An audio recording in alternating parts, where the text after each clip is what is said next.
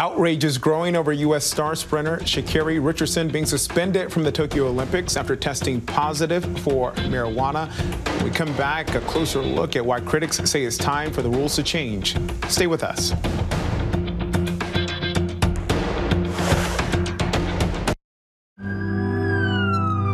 We will guide you through it all tonight. We have made it through another week together. Big hug, Griffin.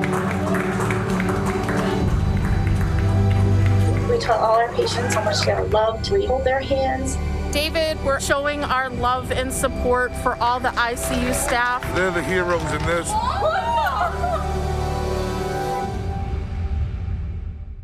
Now, when it matters most, the straightforward facts. ABC News is America's #1 news. Good Morning America, #1 in the morning, 9 years running. World News Tonight with David Muir, #1 in the evening with America's most watched newscast. 2020, the #1 news magazine on Friday nights. The View, the #1 daytime talk show. And ABC News Live, #1 in streaming news. ABC News is America's #1 news.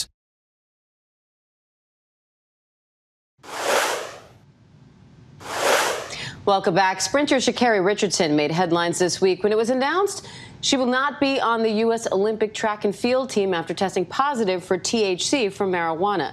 THC is prohibited by the World Anti-Doping Agency. Now the incident is sparking a larger debate about marijuana use in sports. For more, let's bring in ABC News contributor and host of the ABC News podcast, Life Out Loud with LZ Granderson, the man himself, LZ Granderson. LZ, thank you for joining us. Thank you for having me. So, LZ, I know everyone has been talking about this. Everyone seems to have an opinion, but we want to catch people up here that Sha'Carri, she won the 100-meter race at the Olympic trials, making her the fastest woman in America. She agreed to a 30-day suspension for the THC violation, saying she used marijuana to help cope with the death of her biological mother a week before the Olympic trials. But while the World Anti-Doping Agency bans THC, marijuana is legal in Oregon, where she used it. So what do you make of this decision to leave her off the roster? It's very disappointing. It's disappointing for a lot of reasons. I mean, we can talk about the questions as to why is THC on this list to begin with, because as far as the organization can tell, the science is not definitive. In fact, there have been studies that have shown that the science says it doesn't help you in terms of aerobic performance, strength, or any other performance enhancement aspect. You're supposed to be anti-doping, and yet you have this THC on your list when it doesn't show any sort of benefit to athletes in competition. And even though loosely I saw in the report it suggested that it can help an athlete focus, there are a number of drugs that can help an athlete focus. So if using a supplement to help you focus bans you, then why isn't everything banned that will help you focus? Seems very inconsistent in that. But this is the larger disturbing point to me in terms of what we did stateside to this young woman. We didn't support her. We didn't get behind her. Including her on the relay team at least says, we got your back. Instead, that left her out to dry. And I'm really upset about this because the organization that banned her initially, they've worked with Russia.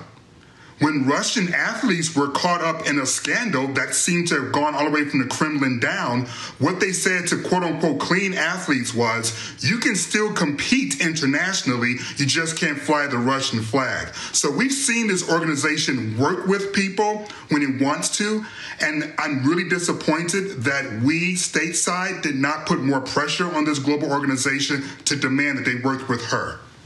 And LZ, you know, the president himself came out. He said rules are rules. U.S. Track and Field also issued a statement saying while USATF fully agrees that the merit of the World Anti-Doping Agency rules related to THC should be reevaluated, it would be detrimental to the integrity of the U.S. Olympic team trials for track and field if USATF amended its policies following competition only weeks before the Olympic Games. So do they have a point here? Is it unfair to change the rules now for her? Well, let's think about it. The organization in charge of aquatics literally tried to change the rules by not allowing a cap that would have taken care of black hair better, more effectively. They made an announcement of a ban like 2 weeks ago. The Olympics starts this month. So if you're concerned about changing the rules that could impact athletes so close to competition, why aren't you more upset about what this aquatic global organization did when it comes to curly hair and kinky hair with swim caps that was just announced a couple of weeks ago, but you don't want to fight in regards to the THC? And I know people were saying rules are rules and that's the end of the story. Well, I don't mind going to the end of the story as long as we talk about the beginning of the story. Because the reason why THC and marijuana in general is vilified in America, if not globally the way that it is because of the war on drugs initiated by Richard Nixon way back in the 60s. That wasn't based on science then either, but rather his own prejudices. So I'm all about saying end of story as long as you're willing to include the beginning of the story. LZ, let's take a closer look at Richardson's response to all of this. She said in a recent interview, look, don't judge me. I'm human. I happen to run a little faster. How would you look at her response and how it's impacted this conversation? I mean, she's been what you would expect a professional to be, which is she owned up to the mistake that she made. She explained why she made the mistake that she made.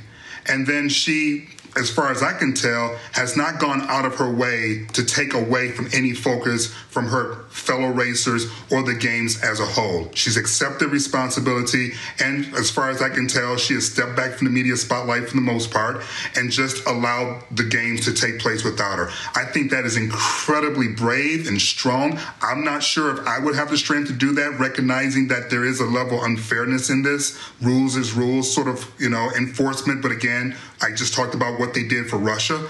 But she's been fantastic. And I really look forward to seeing the rest of her career and see what else she has for us. And she has been applauded for handling this with class. LZ Granderson, you, sir, are always classy, and we love having you on. Thank you. Thank you so much for having me.